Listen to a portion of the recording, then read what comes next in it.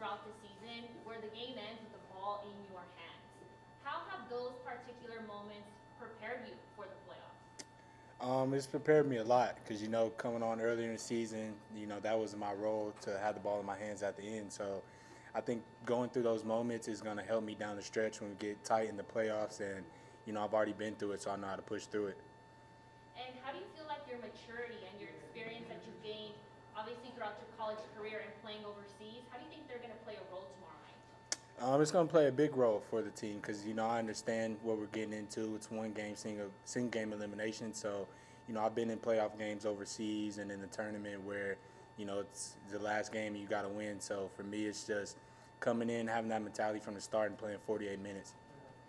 Having Gerald Green as one of your teammates, being a 14-year NBA vet himself, what have you been able to learn from him during the time that he's been down here and try to now put it into play now when it comes to a single elimination playoff?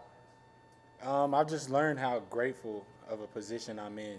Tomorrow I get to go out and play in a playoff game as a #1 seed in the G League. So, that's one thing he said, don't take anything for granted no matter what level you're on. But having him on the floor, it gives me more comfortability just because, he's a vet, been in the league 14 games, played in Game 7. So having him helps me be able to find him, and he'll talk to me and, make the game easier for me.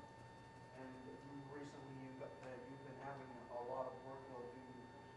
How has it been for you just managing that workload now that you've been able to find yourself in a great spot now? I think now it's just getting a little more easier for me. I think now I don't have to force it as much as I was trying to early on. Now the game is just coming to me, and the game is getting a lot slower. And when the game gets slower, it gets easier. So now I'm just trying to pick and choose my spots and get my teammates going because they get me going when they get going. Rashad. Hey, Marcus, I wanted to ask you.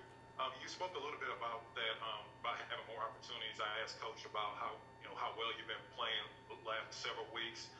Is it more the fact that you're getting more opportunities now, and like you said, the game is slowing down for you, you don't have to force as much?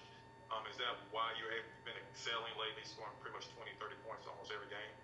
Yeah, I think now I'm just more comfortable, and I've adjusted to the NBA style game. I've played overseas for 3 seasons, so overseas and NBA style are way two different games. And, now it's just I've been learning all year how to be a point guard, how to get my teammates going, also get myself going, to now I'm in the position I get the chance to show it every night. Having a good young talent around the team to be able to help me and keep me going, and also I can help them, is one of the reasons why I've been playing so good lately. Any more questions for Marcus? Okay, we're all set. Thank you, Marcus. Thank you.